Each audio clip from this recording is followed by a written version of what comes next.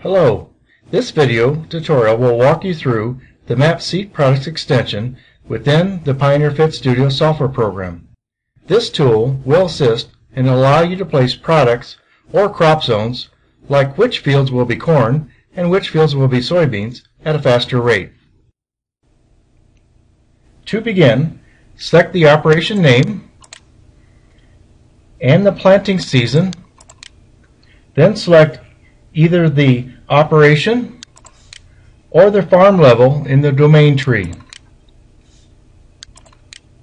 Next, launch the Map Seed Products extension by selecting Seeding from the program menu, then select Map Seed Products. Note that the Map Seed Products extension will search and then load any existing proposals that have been saved. In this case, it starts with alfalfa, so I'm going to switch down to see what proposals is loaded for corn. When you first launch the Map Seed Products extension, operations without a My Favorite Products list will automatically import the demand plan list for the operation. The products will appear on the Available Products tab. To add specific products, select the Products button on the Map Seed Products window. Next, choose a crop, brand, product, and default seeding rate. Add any additional products that are needed. So add a product, type it in P1151,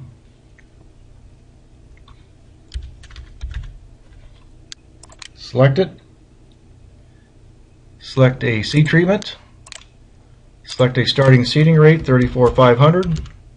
When finished, select OK. To begin placing products, highlight the row of a product, 1151 AM. Next, press the Assign a Product to a Field button. After the button is selected, navigate over the top of a field boundary on the map and left-click one time. The field boundary will change to a hash of the color of the selected product row. This is the color. Here it is here.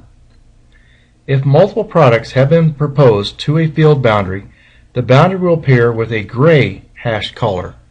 Stick another product on. It's still selected. Select the field. Once a product or products are placed on a field boundary, you can see which products are on the field by using the Selected Field tab. Selected Field tab. If you need to remove a product from a field boundary, select the product row and press the Delete Product button. The product will be removed from the selected field proposal. In my case, I'm going to expand my window out by left mouse clicking on it here and dragging it out. There's my products. I'm going to get rid of this product here. Select the Delete Products button. Ask me if I want to delete it. I say yes. If multiple products are proposed on a field boundary, you can set a priority to signify which products are the primary recommendation. The priority column is right here. Since I only have one, I'll just leave it 1. If I had another one, I could change that to 1 and a 2. If you'd like to propose a crop rather than a specific product, you can assign a temporary crop zone and then later assign the specific product. To do this, select the Assign a Crop to Field Operations button right here. This option will take the crop listed in the crop drop-down, corn in this case, and then create a place card holder for a product to be proposed at a later time. Next, left mouse click on a field boundary. The field boundary will change to a solid color representing the DuPont Pioneer seed bag color.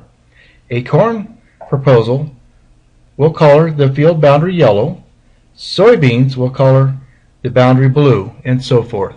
To change crops, I'm going to go to soybeans. This is still highlighted, you can see it indented. Go over to a field, left mouse click to add a soybean crop zone. When all products and crops have been proposed, The map screen will show the results of using the Map Seed Products extension. For an additional visual reference, push pins may be placed to represent a location for a particular product should be placed in the field. To place a push pin for a particular product, select the product row, move over to Selected Field, select the product row, select the Mark Product Location button, which is the push pin icon. Left mouse click on a location in a field. A push pin and label will appear representing the color of the product placed. If you would like to delete all push pins for a particular product, select the product row and press the Unmark All Locations button. Row is selected. Select the Unmark All Locations. They're gone. When finished proposing products, it is recommended to close the Map Seed Products window. To close, simply click the X in the upper right corner. Thanks for taking the time to complete this module. Additional modules and documentation are available on our YouTube channel and on the Sales Training and Development portal. For follow-up and support questions, please dial 877-PIONEER, press option 1, option 3, then option 6. Be safe and good selling.